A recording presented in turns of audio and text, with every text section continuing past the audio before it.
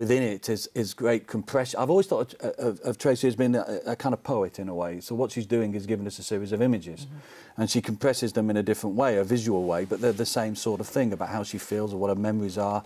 In this sense, a kind of loneliness, a kind of fear about the future. She's tipping into 50. What's going to happen? And in that sense, I think it's a really beautiful exhibition for two reasons. One is that we do get that sense of these poetic compressions of her experience, and then very poignantly within her hometown. Yeah. People have talked about this as being a resolution, but as Paul's saying, Tracy is only 48. It is, she's at a stage, but she will go on presumably changing ever more. Well, I disagree with Paul. I think that because I think the only good thing about the exhibition is that it's in Margate. I think Tracy Emin did produce some great work back in the 1990s about her childhood and her youth and all those other kinds of things. But, it's 20 years later now. She is a very wealthy 48-year-old pillar of the establishment. And I don't buy that shtick that she has, which is the diaristic, confessional, teenagery shtick. I just don't think it rings true. And when she said... But she's not doing teenage stuff now. Well, I think a lot of it still is. I mean, there are, drawings of women clutching their crotches and talking about, how much things hurt. And I just think that I don't buy it. She talks in your VT section about how this whole idea of an exhibition was spawned from this unpleasant experience she had when her gardener cut her olive grove too aggressively. And, I mean, how are we supposed to have sympathy for this? How are we supposed to...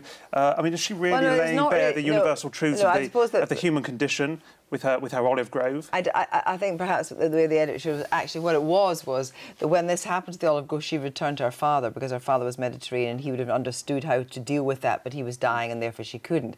So I think there's probably a bigger story that perhaps we weren't able to tell. I would have had more sympathy for the exhibition if the work inside it had been better.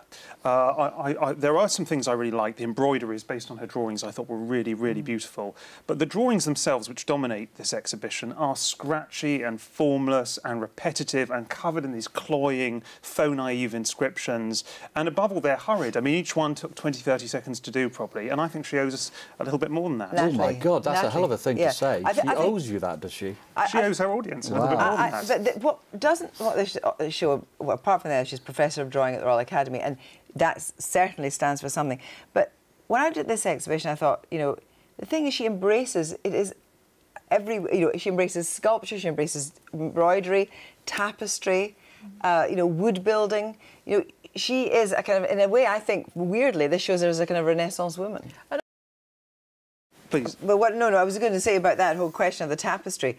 It is a very female way of working, and she talks about this idea that when the women all get together to do the embroidery and tapestry, that is art in itself, that you may make something initially quite quickly, but then what you do is you transform it with the endeavour of many artists. Yes, I mean, it clearly is an exhibition that's aware of its art historical context, but I don't think, like Paul, that that context actually flatters her work. I think the Rodin drawings and watercolours are in a different league to her work, and I think the Turner's sketches, while perhaps more interesting than they are impressive, at least show that he had the modesty to keep his scrawls to himself.